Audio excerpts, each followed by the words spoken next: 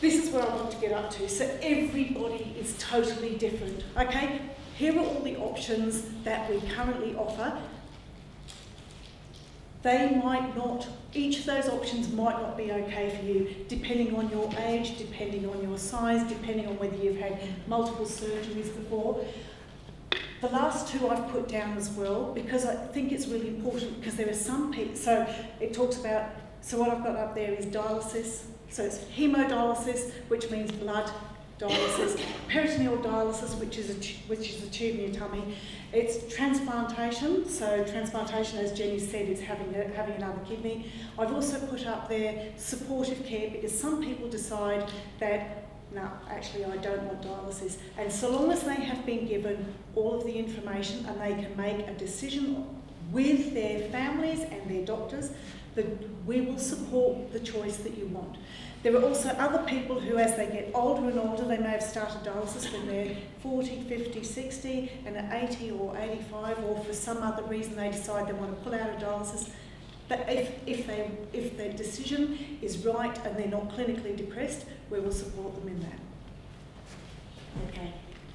Well, so when should dialysis start? And Simon said that what we're looking at is when your kidney function gets down to, you know, sort of 12 or 13, need to be starting about dialysis. We try and give people education a lot earlier than that. So we try and sort of look at people from when their kidney function gets down to 20 or less. And as you can see up there, I've already talked to you, I've already said that, you know what your EGFR is. Work with your doctor and make sure that you're looking after yourself, that you're the one in control, and we will work with you. And I've put there that people who do decide to start dialysis, they usually start, used to be when your kidney function got down to 10, but it's really when the doctors, if you're failing to thrive, you're losing weight, you're not feeling well, and when the doctors recommend that that's the right time. So it may well be when the kidney function's got down to 7, depending on the person. Hey, I got all that right without even reading it. Okay. This is the whacking huge big slide, and I'm really sorry. So are you happy if I sort of turn around and talk you through it? Okay, so at the top, CAPD, and we're really bad at using lots of very short terms. So CAPD means continuous ambulatory peritoneal dialysis. APD is automated peritoneal dialysis.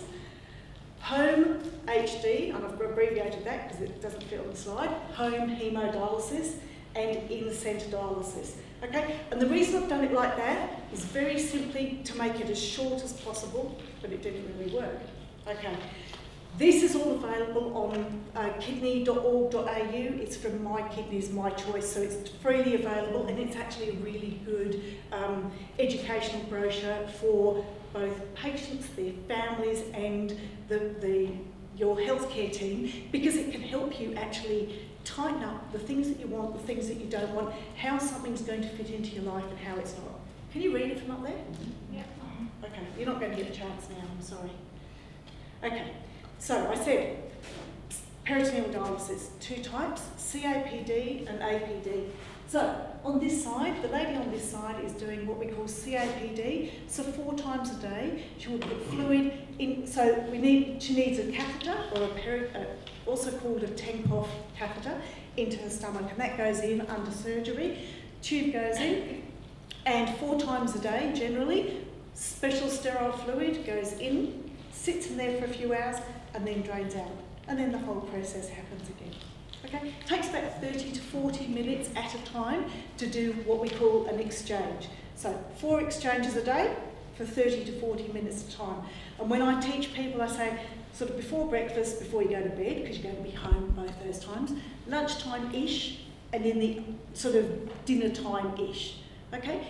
That will suit some people, but it won't suit everybody. And that's why you need to have the information so that you can talk to your doctor and your family about, is this going to suit me? The other sort of peritoneal dialysis is called APD, or automated, and you can see it uses a machine. It's about the size, I was going to say of an old video recorder, but some people here are too young to know what that is. Anyway, and that means that that's the peritoneal dialysis overnight, every night. So it's plugged in, right? And fluid goes in, sits in there for a while, drains out, goes in, sits there for a while, drains out. And that happens all overnight, between 6 and 10 hours, usually closer to 8. So sort of between 8 and 10 hours, 7 nights a week. So COPD is 7 days a week, APD is 7 nights a week.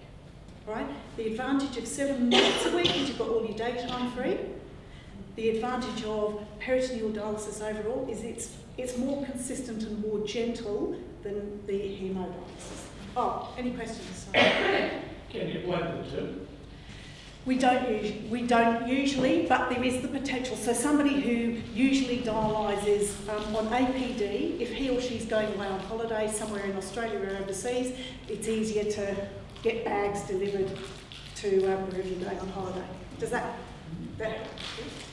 Good question.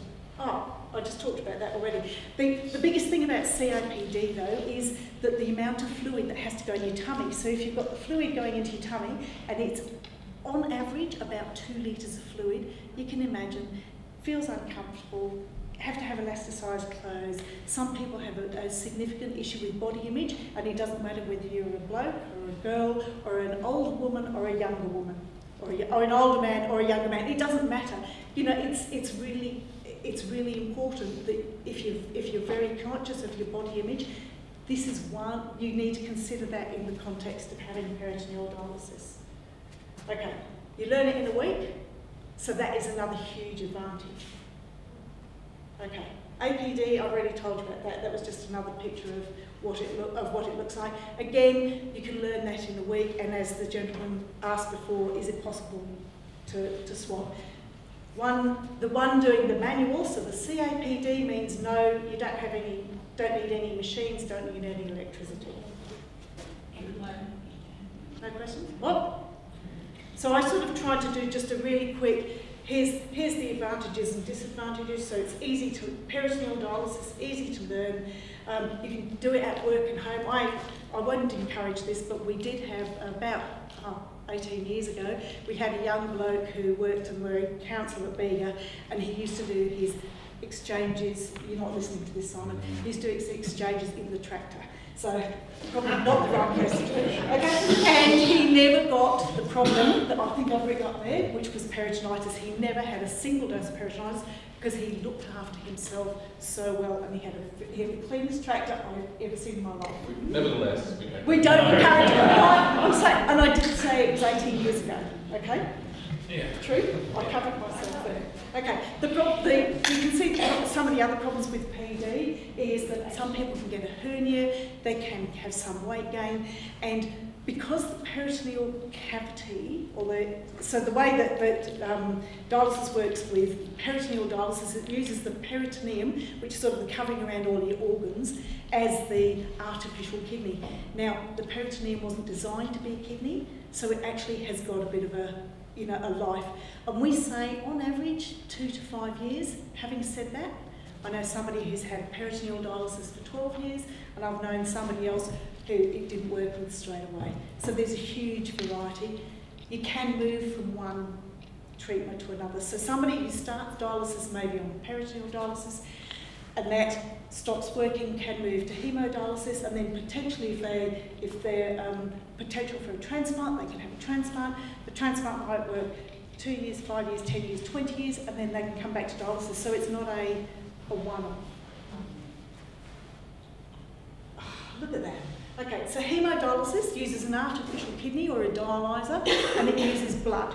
So that's the important thing. And the reason I've got this slide up is because this is put up by, I think it's Kidney Health Australia, and it's somebody doing it for himself. Because as I said, the most important thing is if you're in control and you're running the thing, it actually, in better quality of life, you're independent and you've got a lot more say in what you're doing. Remember I said about these letters, so you've got HHD, home hemodialysis, NHD, nocturnal hemodialysis, so we have home hemodialysis, could be during the day or the evening. Nocturnal, people dialyse overnight. Community dialysis, which we've actually got a number of community dialysis centres in Canberra and over the border, and hospital hemodialysis, and I need to be really clear that hospital hemodialysis is only for really very acute people who need acute haemodialysis or those who are inpatients for hospital. We try and ensure that people stay in the community. Okay, hey, it worked. Okay, so you can see there are lots of dialysis units in Canberra. 30 years ago, there was one. All right, so it's important to know that you can have dialysis in Australia and overseas. So the information is there. Kidney.org.au is a really great website, even though it's hard to search through the stuff now. They are getting better. Okay, so home haemodialysis. In order to find out whether somebody is suitable for home haemodialysis, they need to be assessed by the home dialysis nurses who actually have a training as a unit at Western Creek. And so people are assessed to see what their memory is like, what their hands are like, because for haemodialysis to work, somebody needs a permanent access, a vascular access, which hopefully is well organised and is called an AV fistula. I'm going to show you that, and I hope nobody's allergic to the sight of blood, but it's only pretend blood because it's on the screen. Okay. The training for home dialysis is Monday to Friday, okay, and you learn the practical side. Home haemodialysis does take, on average, about 3 months. So 3 times a week for 3 months. So that's where the difference between PD and haemodialysis training is. The reality of being at home means that if you're in a community dialysis centre, you dialyse Monday, Wednesday and Friday, morning or afternoon, or Tuesday, Thursday, Saturday, morning or afternoon, and you're stuck into routine.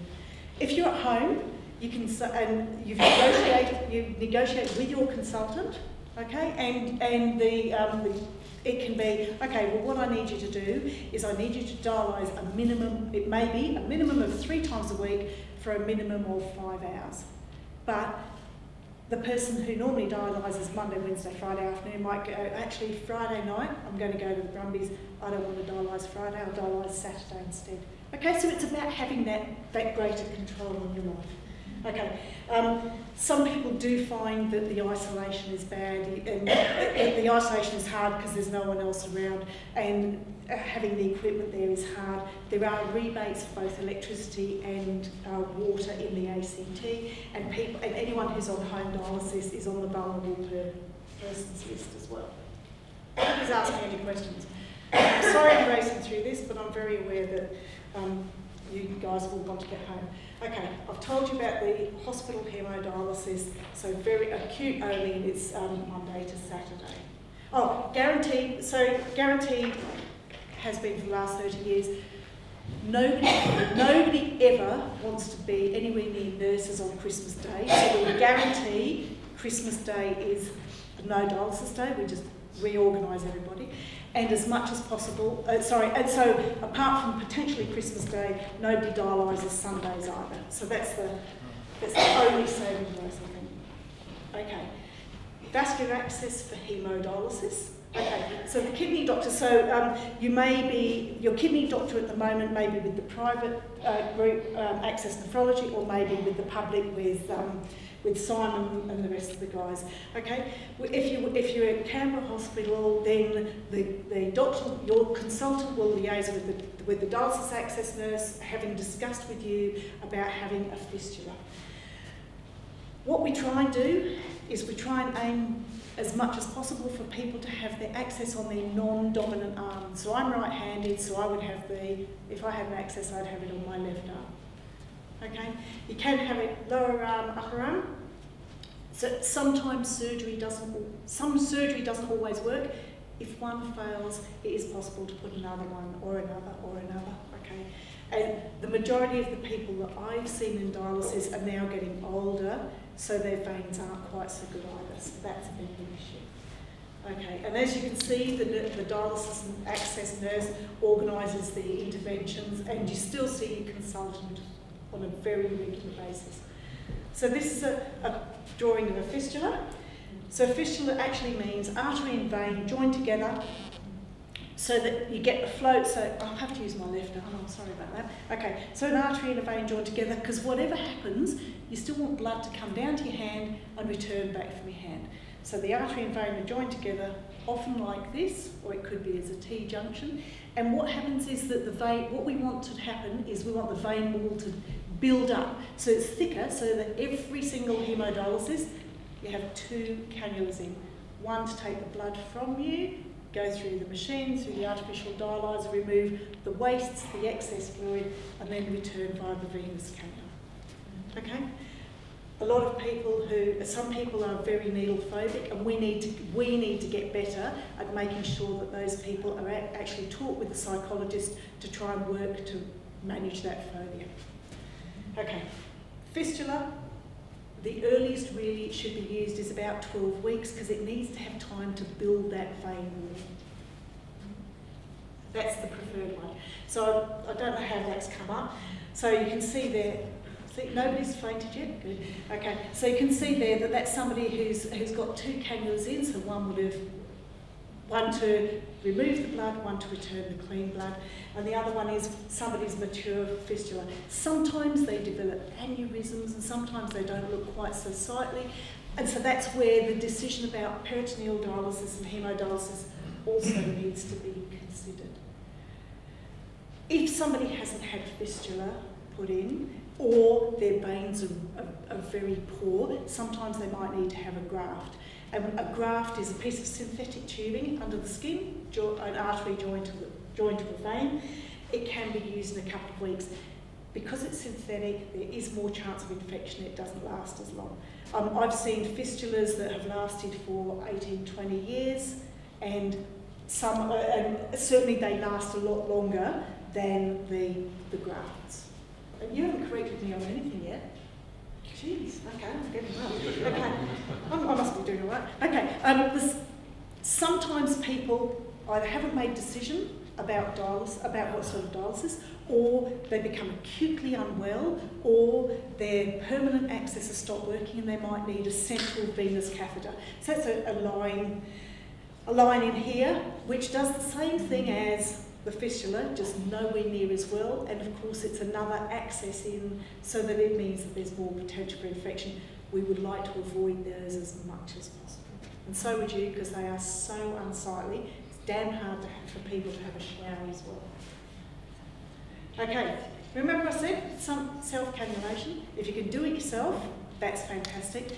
I think there's at least one person here who would agree with me to say that the nurses, most of the nurses are pretty damn good at putting cannulas in. However, once somebody's learned how to do it themselves, even if they have to go into hospital or somewhere else, they'd much prefer to put the cannulas in themselves because they can feel it better. Okay, so it's really important that you know that. So that's what we encourage as the looking after yourself. So making sure, and the important thing is obviously you want to make sure this is working all the time. So you want to make sure it doesn't get infected, it doesn't get cold, it doesn't get hard, that your hand's working properly, that everything is working well. Okay, and we obviously, sorry I forgot to tell you, so because I missed it, I was jumping ahead too fast.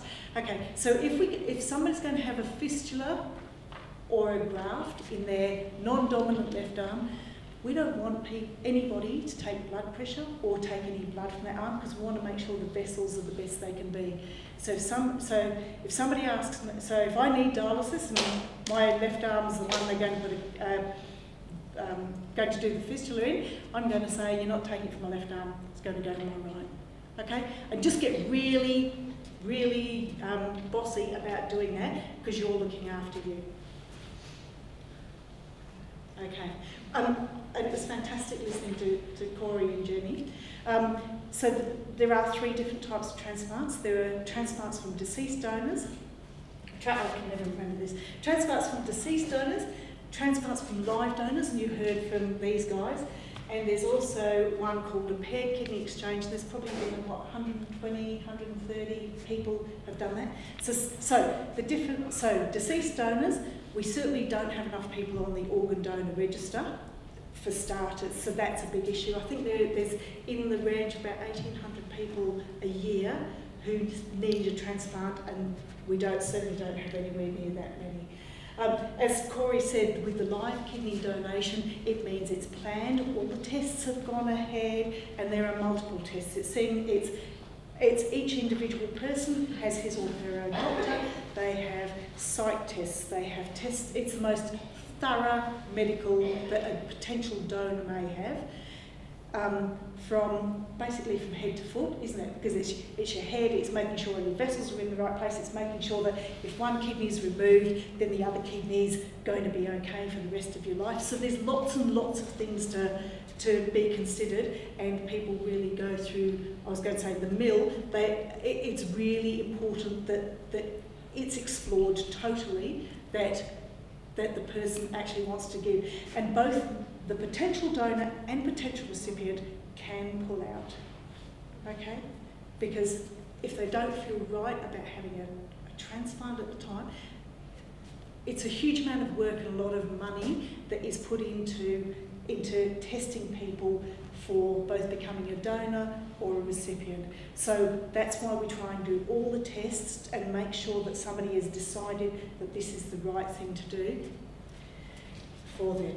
The paired kidney exchange happens in the case that my husband wants to give me a kidney and we're not compatible, and somebody else's husband wants to give them a kidney and they're not compatible. So it's sort of like a swap, okay? Which means that two families benefit.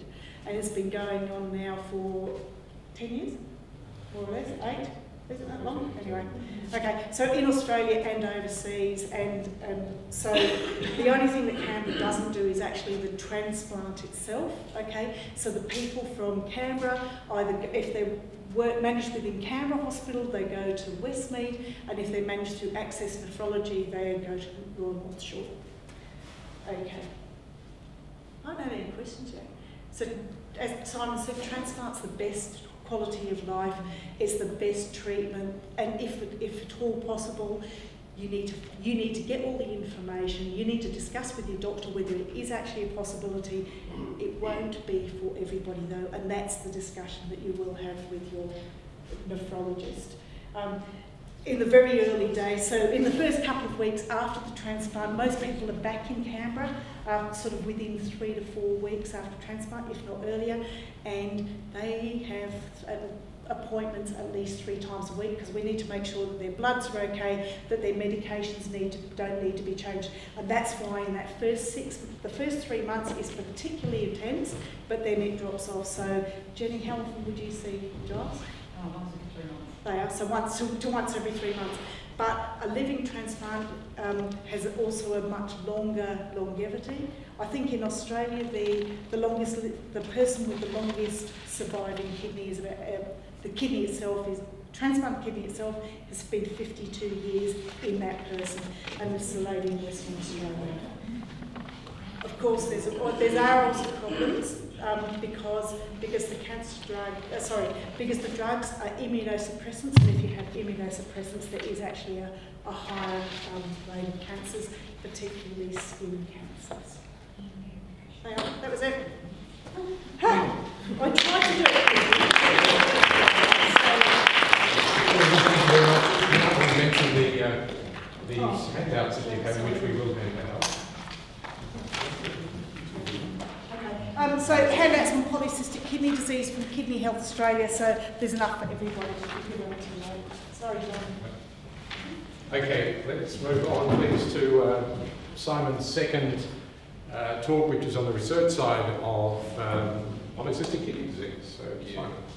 Yeah, I think I'd probably just correct, but just add one. No, actually not correct. It's very good just to add on one little bit about the choices of dialysis and transplant. So all of the kidney specialists would, if it's feasible, go for transplant as the first line, mainly because not just quality of life, but life expectancy is highest by a long margin with kidney transplantation. So if it's possible, we will always go for a kidney transplant, or should try and go for a kidney transplant.